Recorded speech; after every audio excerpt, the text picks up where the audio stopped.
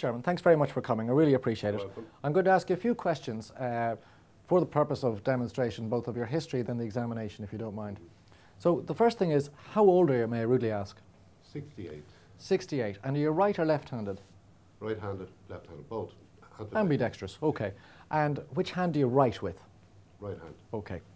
Now, you have a problem that you noticed first about 4 years ago. Can you tell us how you first noticed and what you first noticed from your own experience? I thought I got a blast in my eye. It was watering very, very heavy. Always your left eye?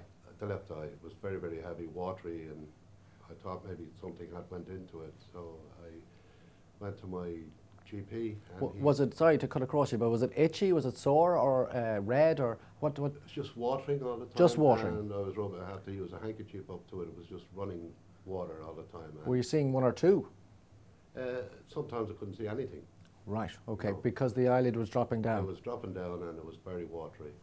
And did you notice then, say for instance, when you're shaving or the like, looking in the mirror basically, that your eyelid had drooped? Not at that stage. When did you first notice that? When I went to the hospital and they seen that it was drooped. Sorry. And no, before that, the night before that, I was coming home at night and I was driving the car and the van in front of me, the taillights, one was up in the air and the other was down here. Oh right, so it's double van. It was kind of, the eyelid was closing and I didn't realise it, so the taillight went down. I see, so you suddenly were driving, it's quite dangerous obviously. Obviously, yeah. So you came into hospital and then they pointed out what you had begun to become aware of, that you had a droopy eyelid as well. Did you notice that the eyelid drooped more in the morning or the evening? It drooped at that particular time when I got tired. So towards the end of the day it would get a Yes, bit worse? yes. Okay, and was there... It was very sunny. Or sunny, when you were stretching yourself. Did you notice any changes anywhere else? Did you notice any change with your speech, with your swallow? No. Did you have any weakness in your arms or legs? No. No, so it was always and always has been a droopy eyelid. A droopy eyelid, yes. Okay. Now, do you mind if we have a little look at that now? Of course. Okay. Can you look at my finger here? And keep your head still if you don't mind, and look to your left, and to your right, to your left, to your right. Great. Now, I'm going to hold your eyelid up, and I want you to keep it up there. So I'm looking for fatigability. In other words, stretching the muscle or giving it a workout of the eyelid. Remember, the eyelid contains levator palpebrae superioris and Muller's muscle supplied by the third nerve and the sympathetic chain respectively. So over time you'll see, look at my finger now, that the eyelid has begun to droop even further when you challenge it or check whether or not there's fatigability. Do you see double now at this stage as I'm stretching it? Do you see one or two? Yeah, two. Two there, okay. Can you point them out to me? Are they beside each other or on top of each other? One is fairly solid, the other is kind of... Just point them out to me, please. There. And the other one is coming down here somewhere. Okay. Can you cover your left eye? Gently. Which one goes away? The one that was behind. Okay, so the further out one. Okay, that's fine. Take your hand off again, thanks. And now look up for me. So there's full range of eye movements. I'm going to hold your eyelid open as I come down here. So if you look down, I'm going to touch your eyelids now, don't get it right. And look right down there. Sorry if I'm hurting you. Sorry. And look all the way over to your left. Am I hurting you? No, that's great. Okay. Do you see one or two? One. All the way out there? One. One. One. And up. One. And down. One.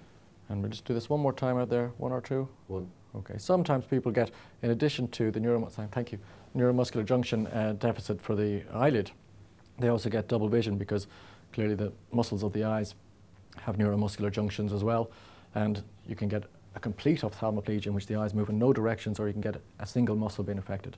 You can get bilateral ptosis, unilateral ptosis, and the differential diagnosis for ptosis is either a problem with the sympathetic chain causing Horner's, but you'll know quickly it's not by saying, sorry Mr. Chairman, that the pupil is okay, so there's no meiosis. So a partial ptosis is not meiosis, so it's not Horner's. Then you say, well, could it be a third nerve palsy? Well, it's only a partial ptosis. He's a full range of eye movements and the pupil is equal, pupil is normal, so therefore it's not a third nerve palsy.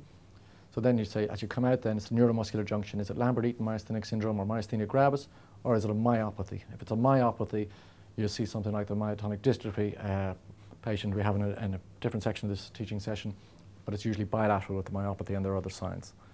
So there's full range of eye movements, perhaps some weakness of left lateral rectus, but there's definitely weakness of the left eyelid, which gets worse with exerting the muscle, called fatigability. Sometimes you get generalized, so this is ocular myasthenia gravis, due to a problem with the an antibody called the anti-acetylcholine receptor antibody, and a relatively new antibody called anti-MuSK, capital M-U-S-K antibodies. You do a CT scan of the thorax to look for thymic hyperplasia or thymoma. For generalized myasthenia, or indeed even around the eyelids, you do an EMG, electromyogram, looking for jitter or a decremental or decreasing response, the same as the clinical fatigability. So you do blood tests for antibodies, and then you do a thing called a tensilon test. And in a tensilon test, we'd examine, in Mr. Sherman's case, the eyelid drooping. We put a line in, put him on a cardiac monitor, then give a placebo and have a witness. So you say, give a placebo of water, or normal saline, and you explain to the patient what you're doing. Then you inject 2 mils of a 10 mil vial of vedrophonium hydrochloride, which is tensilon, and you give 2 mils as a test dose, wait a minute, and then you give the other 8 mils, and you expect the eyelid to respond within a minute, but then it'll go weak again. So you need to be au fait with the tensilon test, the fact you have to do an EMG, the antibodies required, and also that you have to do a CT thorax and looking for thymic hyperplasia and thymoma. Sometimes another myasthenic syndrome is called the Lambert-Eaton myasthenic syndrome, which is associated with underlying lung cancer in about 50% of cases, and the antibody there is anti-voltage gated calcium channels. So it's a neuromuscular junction problem we have here. When you're looking for generalized as opposed to ocular myasthenia, you exercise the muscles, for example, as follows. Can you put your arms up like that for me? And you test the muscle strength, push up against me. Thanks very much, that's great.